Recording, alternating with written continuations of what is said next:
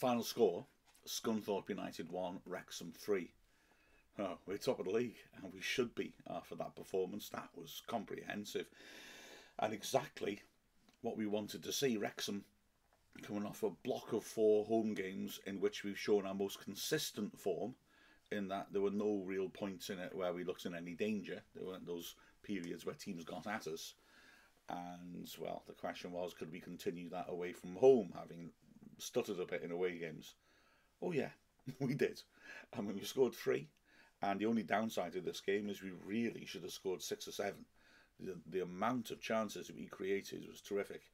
And poor Scunthorpe, apart from a little period at the start of the second half, didn't have anything really to come back at us with. Anyway, 2 changes to the Wrexham side. Anthony Ford took a knock, of course, on Sunday, so Bryce Hosanna came in at right back, and also Ollie Palmer was able to start, so he replaced Sam Dolby up front.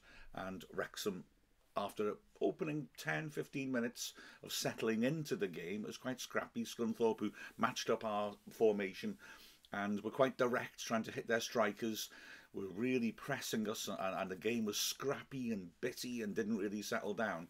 Once the game settled down, Wrexham took complete control. We should have gone ahead in the 11th minute.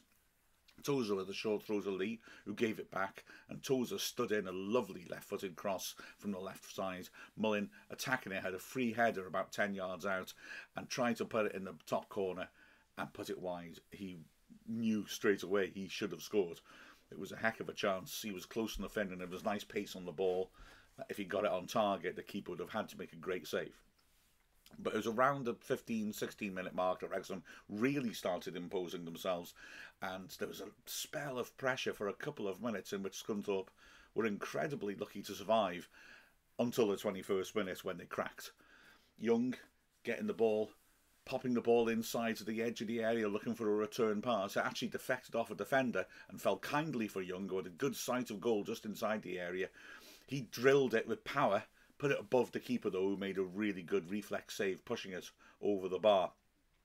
That was nothing compared to what would happen from the corner though. Young sweeping it in, Tunnicliffe getting up well, 6 yards out and heading it back across goal.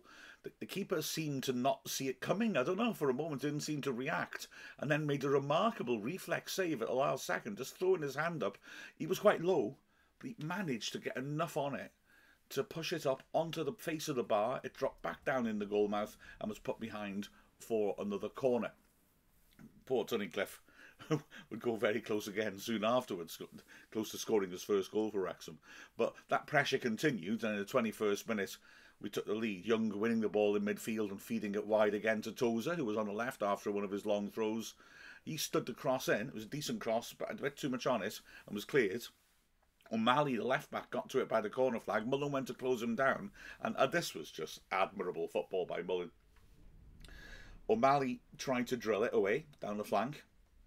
Mullin charged it down, and you'd have thought it would go out for a goal kick. Now, whether Mullin was just street smart enough to realise there was backspin on it, or whether he just, and to be fair, this is quite possible, just chases everything on the off chance that, once in a million, it'll actually fall kindly. But Mullin chased the ball, which looked like it was going to bounce straight out for a goal kick. It did stop, and so Mullin was round the back of the fence, fed a great first-time cross into the near post, and Palmer was there to side-foot it into the bottom right corner, and Wrexham had a massively deserved lead and continued to push on. That second near thing for Tunnicliffe came soon afterwards. Tozer with a long throw, Tunnicliffe rising at the near post and flicking it over the goalkeeper. An absolutely incredible goal line clearance by O'Malley, diving towards his own goal, somehow getting his head onto it, and not only keeping it out, but managing to head it off the line and over the bar for a corner. Wrexham continuing though to put the pressure on, because from that corner it was cleared, but Jones got it back, did brilliantly about 30 yards out. He had 2 men on him, faked to play it inside, and then just dropped a shoulder and went between the 2 of them, fed out wide. Mullin played a super first-time return pass into Jones's path, and it looked like it had to be a goal, and he mishit his shot into the ground, and it just spooned gently up into the keeper's arms, which is a heck of a pub, by the way. Wrexham kept going, ball long to McFadden, who was playing very high up the pitch. seemed to be clearly fouled from behind. The referee let a lot of tackles from behind go, but it dropped to Lee, who picked her up nicely, cut inside, and ripped a curler, which went about a foot above the top right corner, which was his target. But Wrexham took the lead in the 32nd minute. Free kick in midfield. Young sweeping it in. Aaron Hayden. You've got to foul Aaron Hayden before the ball comes in or you're in trouble. I mean, it was magnificent. And TV's marking him.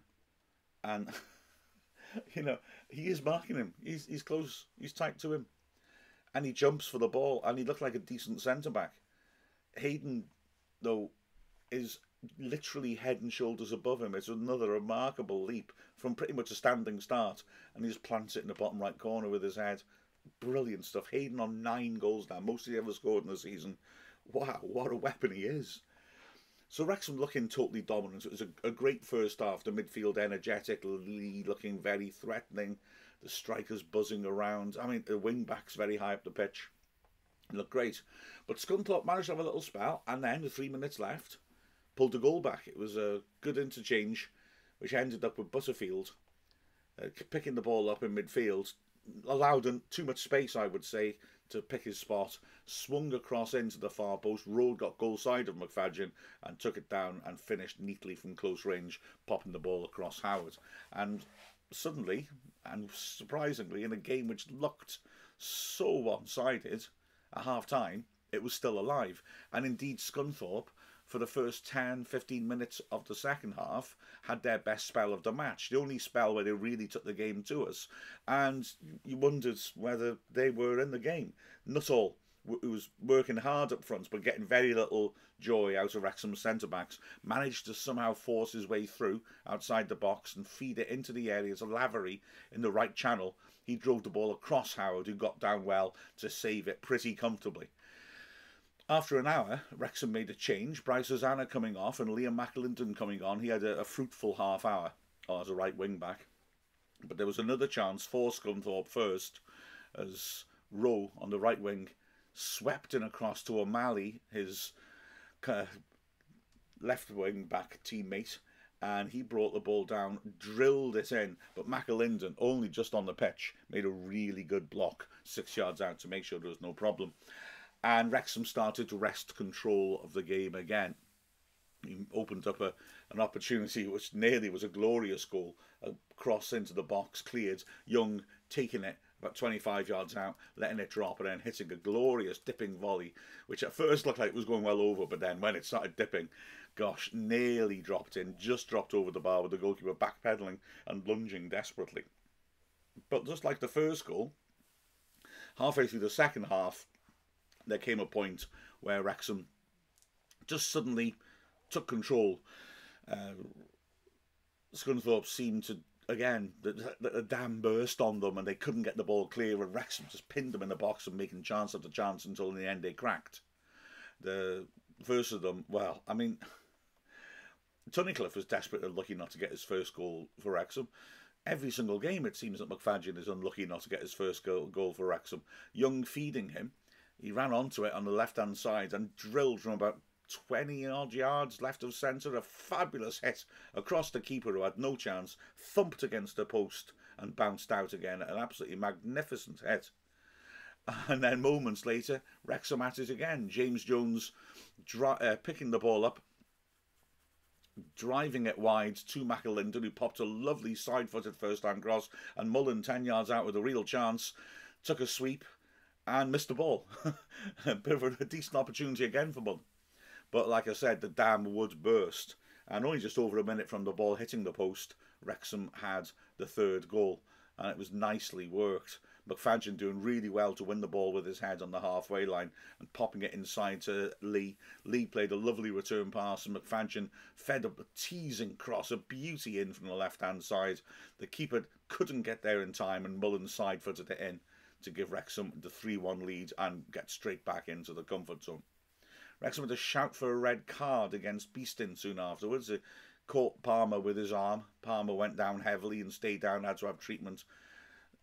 I'm not convinced personally it was deliberate, but he did make contact with a leading arm jumping for a header, so I guess I could see the point. Ref actually didn't give a free kick.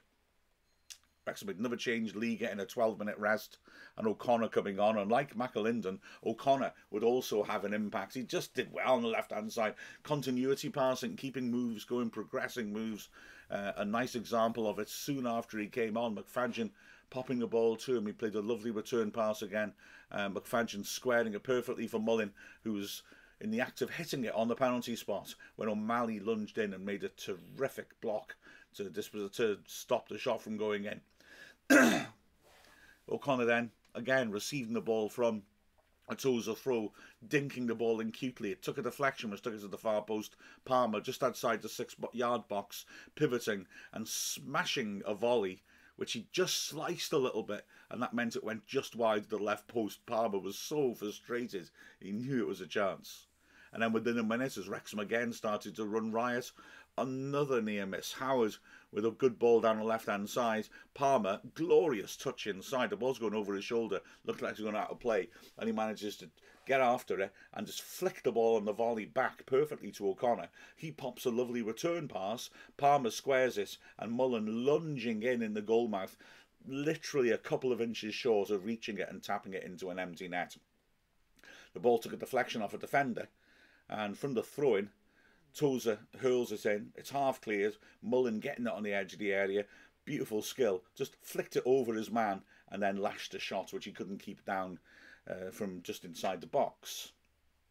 Sam Dalby got a couple of minutes at the end to replace Mullin, and he also looked lively as well as Wrexham continued to put pressure on.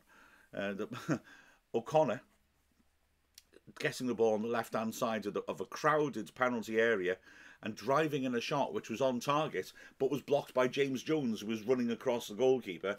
The ball ricocheted across the face of goal, and McAlinden would have had a tap-in from about a foot out, except that a defender just about managed to get between him and the ball, and desperately lunging got the tiniest of touches to flick it behind him as he was standing, like I said, virtually on the goal line.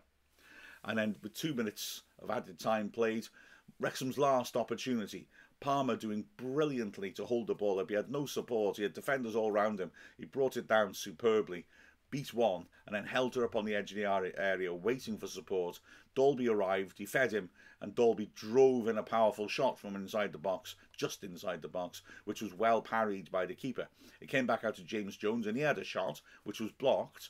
There was a half-hearted shout for handball, which I don't think was really justified. In the 4th minute of added time, to be fair to Scunthorpe, they came terribly close to narrowing the score to 3-2. I say to be fair to Scunthorpe, a 3-2 scoreline would have been absolutely no reflection of how the game had gone. It was Apter, their best attacking player, who picked her up on the right-hand side, cut in, and hit a terrific curling, dipping drive, which Howard had no chance with, hit the bottom of the bar, bounced down and came back out again. And soon afterwards the final whistle was blown, and the Wrexham support, which again was outstanding, I haven't had a figure for it, but I'd love to know how many went down there, were applauded by their team who had gone top of the table. I've got to say, I mean, it was an excellent performance. Genuinely, really, I'd say, should have been 6 or 7. And there were a lot of terrific performances. Howard didn't have a lot to do and had very little chance with the goal. He did make a sharp save at the start of the second half, which I think you'd expect him to make, but it was important, because if they'd pulled the goal back then, we would have had a game in our hands. He also, his distribution, he just kept the game going really quickly, and that was useful, that was. But another, pleasingly, quietish game for Howard. At the back, I mean, the 3 centre-backs were terrific. Tunnicliffe was just quietly solid, just did his job, his part of the pitch. There would be no trouble coming from there. He did well, he engaged physically well, as always.